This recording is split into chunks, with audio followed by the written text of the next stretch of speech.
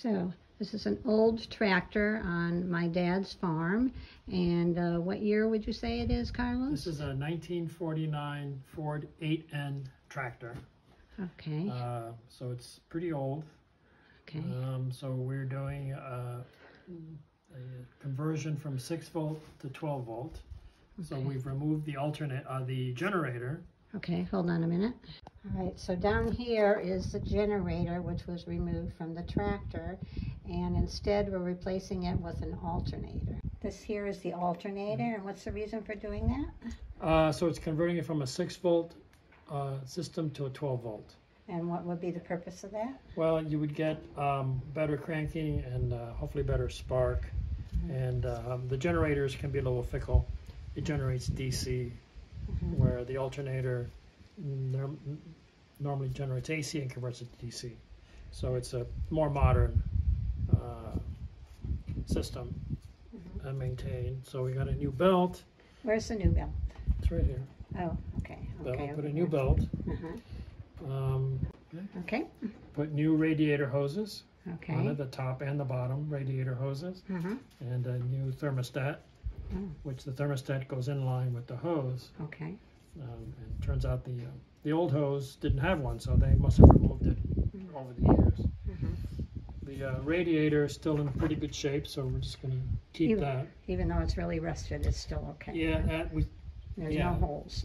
Yeah, it's not leaking. Okay, not leaking. And then also, the 6 volt system is a positive ground, where the 12 volt system is a negative ground. And what does that mean? So in a positive ground system, the positive terminal of the battery is connected to the frame. Okay.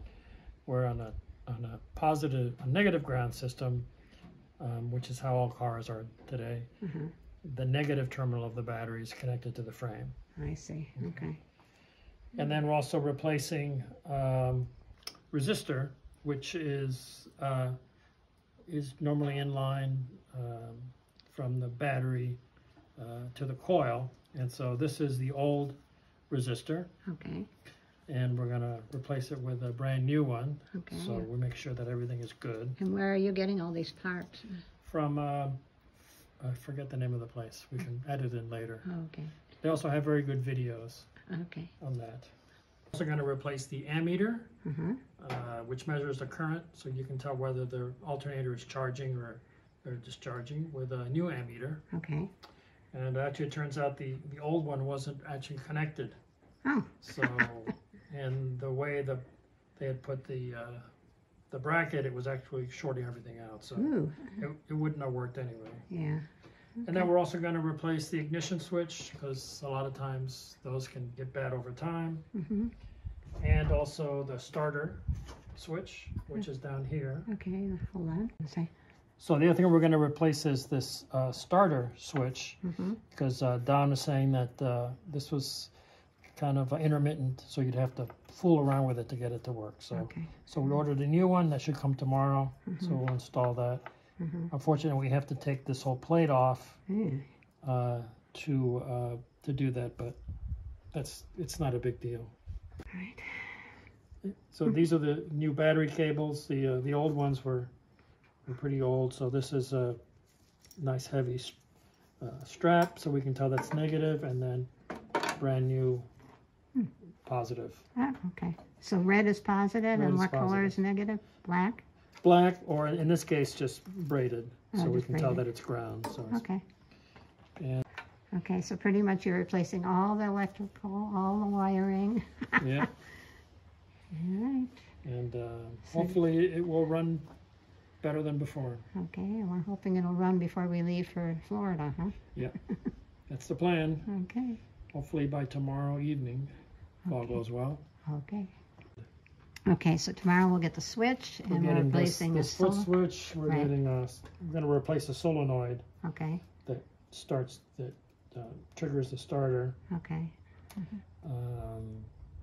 And the key switch, new key switch is coming, because one of the folks around town here said the key switch tends to fail as well. So hopefully this electrical part will last a long time.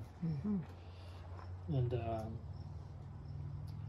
So that's pretty much it. And this thing could use a good cleaning, but that'll be for another year. And also the front wheel bearings may need to be looked at, because Don says when you try to drive it on the street, the front wheels really wobble wildly, so you really can't take it on the street. Okay. Well, the paint on the fenders look pretty good. Yeah, he had that done several years ago. That and the front, the hood. We're gonna try starting the tractor. Again, I tried it this morning, and it wouldn't. It would crank, but it wouldn't start. And so I did some troubleshooting with a tester light with see if there was spark to the spark plugs, and there wasn't.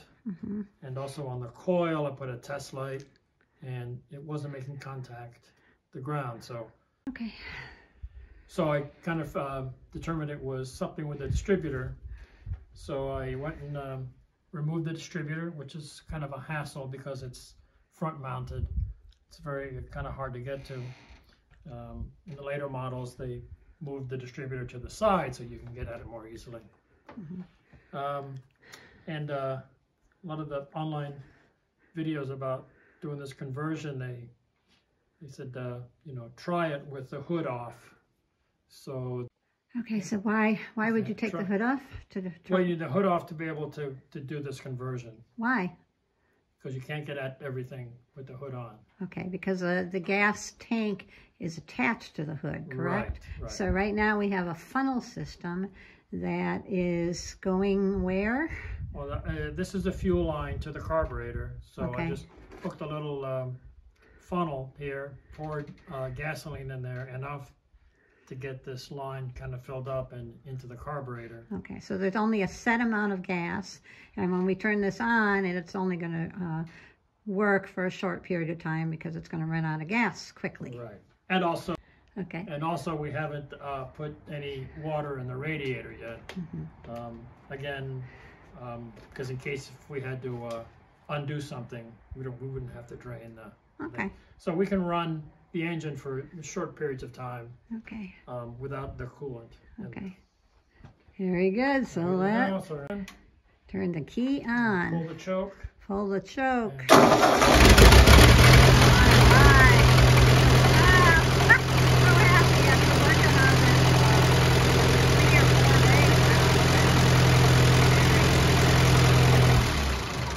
Very good. Congratulations, Carlos. Success.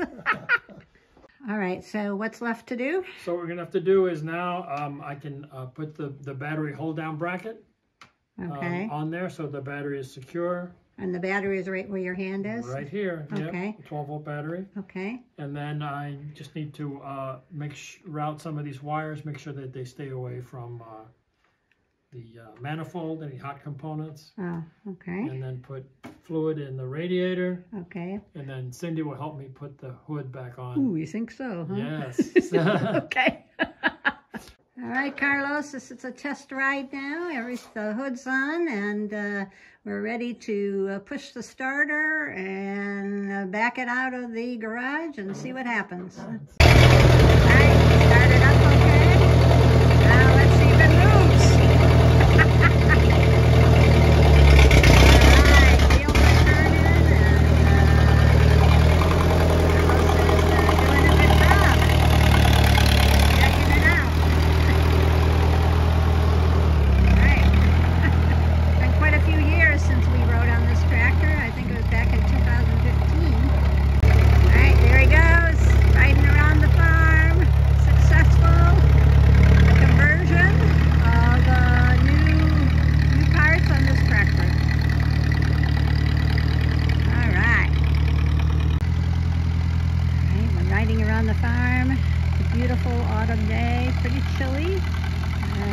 Have changed, and it's 6 o'clock in the evening right now, and it's supposed to get dark by 6:15.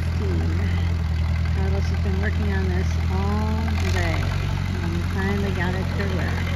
I'm so proud of him. All right, Carlos.